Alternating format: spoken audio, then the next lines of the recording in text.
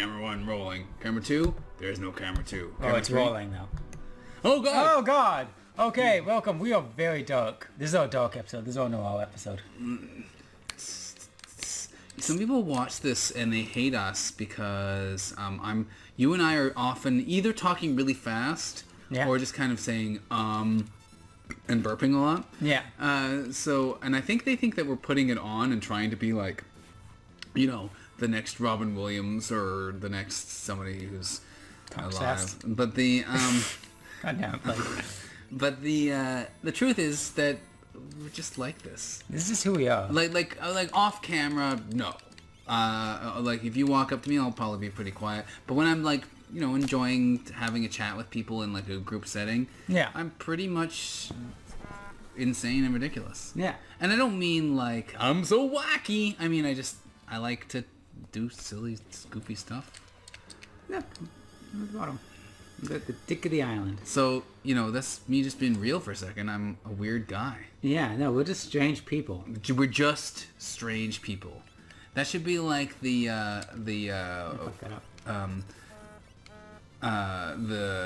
what's the thing called about those places that are all things? That should be the Supreme Justices of America's like slogan. Well, what the fuck just happened? I think you attacked it. I think you chose to attack your own guy. How would I do that? 'Cause you're dumb. Have I become my own? You've gone rogue. Oh my god, this is the dark episode. Oh, I chose attack and then input the fire dance. Oh, you explained it. And that makes it more funny somehow. Fire dance. Oh, why am I attacking? Why am I attacking my own guys? I don't understand. Oh, maybe it's because of your strange button inputs. Nah, that can't be it. I'll answer in the voice we have for Sabins. That's a joke that's not technically not old in terms of the number of episodes in our series, but it's certainly old in terms of like the number of years that I've lived. I'm doing a lot of damage. Yeah, you do a lot of damage. You like I say, you're underpowered in some ways. Like maybe your defense is a bit low. My defense is very low, but it's... Are you equipped with anything? Yes. Do you have any equipment at all? Yes, I do. Are you wearing any clothes? Yes, I am. Are you nude from the head to your toe? Not that I'm aware of. Is your belly button exposed? Do you have one of those midriff revealing shirts? A crop top? No. I'm like a crop bottom at best. Yeah, see with the dusting that comes out of that shithole. What? You know, crop dusting. Oh, god damn it, Blake. And Iowa's a shithole. Like, hey guys, if you're from Iowa, fuck yourselves. The previous episode explains why that is. Oh god. You devil. So I'm lost. And there's too many battles around here for me to get a bearing, because I keep fighting a battle and getting distracted, and then my phone buzzes at me and I get distracted by that. You know what? You getting lost is fine. We're here to get some experience. We're here to get the Genji glove? The Genji glove. I was going to say the Genji glove. The one which currently we have 3 of, at least. No, you're trying to get some of that blue action. It's true. Next time we run into just one of those... Just let him live? Just let him live. I usually really pay a lot of attention to the mythology behind these kind of creatures in games. I love mythological creatures. I love straightening up when I'm on goddamn camera. So I don't look like so I don't look like Quasimodo. I'm cosplaying, Blake. God. Oh, then go back to cosplay. Ring the bells, Abraham. Abraham. It's been a while since I watched that movie. It was a book first. The book was technically better.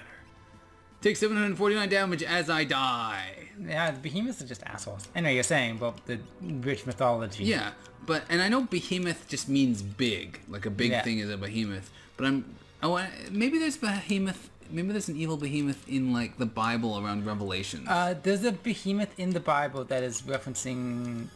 I believe it's just a big creature, and nobody knows exactly what it means by it. Yeah. Okay. Yeah, that's right. So it is something.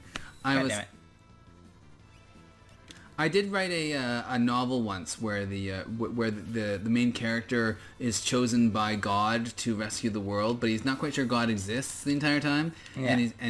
But he has come back from the dead in the future, and as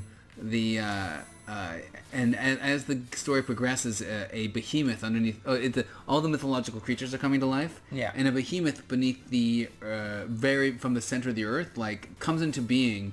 And realizes its one purpose is to join the end times, and so it starts crawling upwards to the earth, but it has no other purpose. And so then it shows up next to this guy, and it's this gigantic thing and coming out of the ground. Yeah. And he's just like, so where do you want to go? And he's just completely baffled. He hasn't thought anything else through, just other than come into being. And be there with the main character for the end times, and that's all he knows. I devised a new blitz. What is it? Is it the one where you kill yourself? Wind attack. Oh, it's the wind one. Oh, that's a good one. It's the full circle one. That's weird. Oh, not the full circle, but the one that's almost a full circle one is weird. That's going to be your replacement for fire, but the fire one's much easier to do. Yeah, and the fire one also is non-elemental. Yeah. I believe. I believe that it doesn't heal fire enemies. No, that is back to the tent. Yes, good. I'm glad I checked that out. Get us find the old man. He's right there. He's directly below the save spot. He's right below the save spot. You just Where is he? Where is he? Oh, he's right below the save spot. And by your sins. Wait, come on, catch me now, coppers! Wait, go back. Oh.